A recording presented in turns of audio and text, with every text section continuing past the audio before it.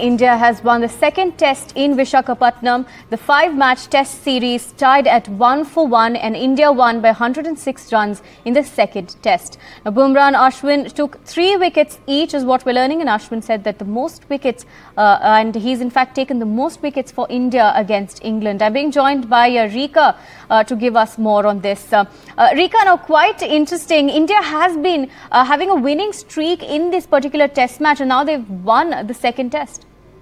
Well, it has been a turnaround performance for Team India given that they had lost the first test match of the series in Hyderabad.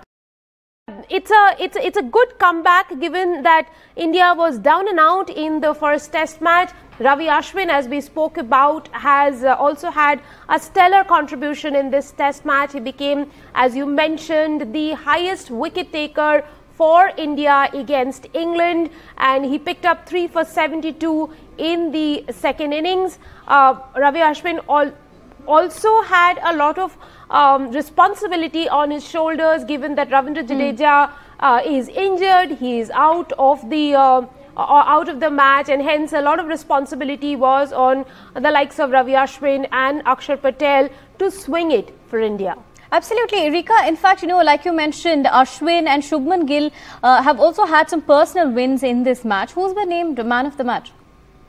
Well, we have to really wait and see who's been named as the player of the match. But we had a big knock coming in from young Yashasvi Jaiswal as well, who scored his maiden double 100 in Test cricket. He scored 209. So I assume in all circumstances, probably the player of the match will be handed over to Yashasvi. It is a big personal milestone for this man who not too long ago was selling pani puris in Azad Maidan in Mumbai. From there to rise to the pinnacle of Test cricket and show the kind of temperament that he has shown speaks volumes of him and his character, the way he has carried himself through the 2 days that he batted against the English bowlers, talks about his tenacity and his ability to occupy the crease in the modern day